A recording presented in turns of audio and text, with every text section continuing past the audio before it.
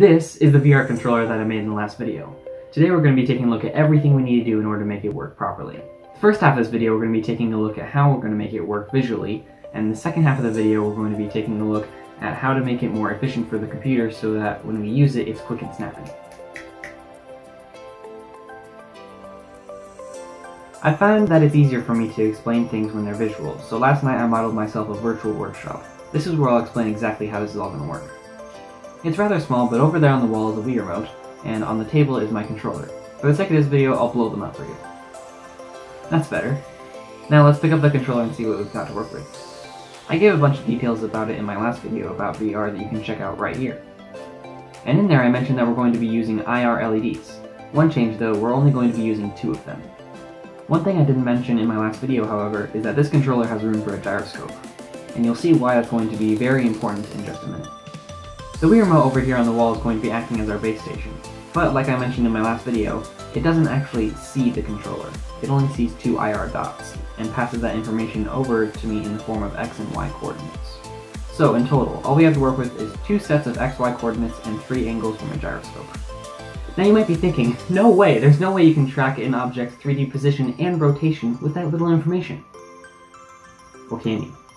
These 2D points that the Wii remote gives us can actually be much more useful than just 2D. Now this is a bit of a process, but after all the complex math, you can find a 3D coordinate inside of the Wii remote that is the true center of the Wii remote camera. Then you can cast a ray from the center through the dot out into the room. Now then, let's get back to the virtual workshop.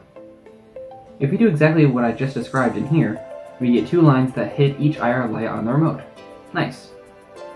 A couple of problems though. We know the Wii remote's points hit each of these lines, but that's all we know. If the controller is at a tight angle, it could be really close to the Wii remote. Or if it's not, it could be really far away. Also, we don't know which line corresponds to each dot, so it could be completely upside down. This is why I said we need the gyroscope. If we read the gyroscope data before we do any line casting, then we get the exact rotation of the controller. Then we cast 1 line from the Wii remote and lock one of the IR points on the controller to it. Now, we know that the controller is on this line somewhere, we just don't know where. But if we cast the second line, all we have to do is move the controller up and down the line until both points hit. Brilliant! But let's be honest, that'd be a lot for the computer to calculate for every single frame. So, part 2 of this video, how do we make it more efficient?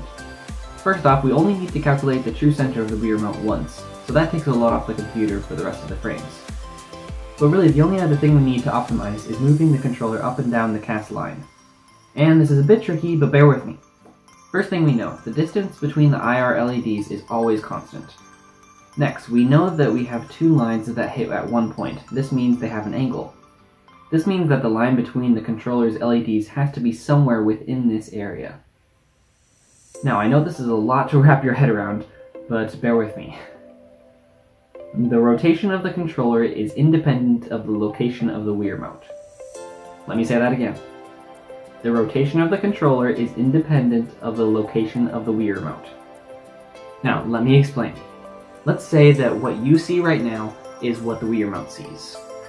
So, I have my controller and I power it on, but I'm facing this way when I power it on. So this is its 0 position. It's facing this way.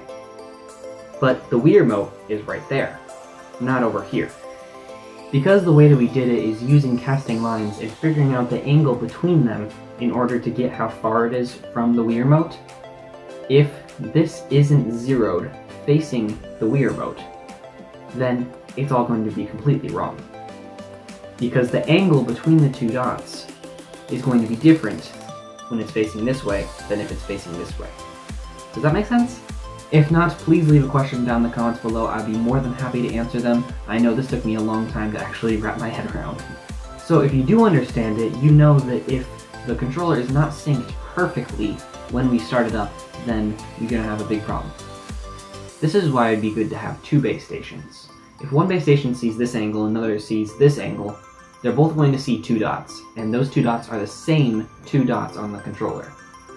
So that means that we can use those 2 XY coordinates and the cast lines that we make to triangulate this thing's position in 3D space. That means that as we're moving this around, even if we do shake it around and the gyroscope gets off, we'll be able to recalibrate the gyroscope every single time we slow down, using both base stations. I know that sounds complicated, I'm sorry. Now you might be wondering, why would I explain how to do it with one base station when I know that it's better to do it with two? Simple answer is that it's more simple to do it with one, even if it might not work as well. I'm going to do it with one, see if this idea that I have even works at all, and then, if that does work, then we can take it to two base stations, make it more accurate, make it more precise, and then I can give all the cabin code away so that you guys can make your own. If you want to see more videos about projects that I do, there are going to be a couple links on the end screen. And guys, never be afraid to share your talents. I'm Michael, and I'll see you later.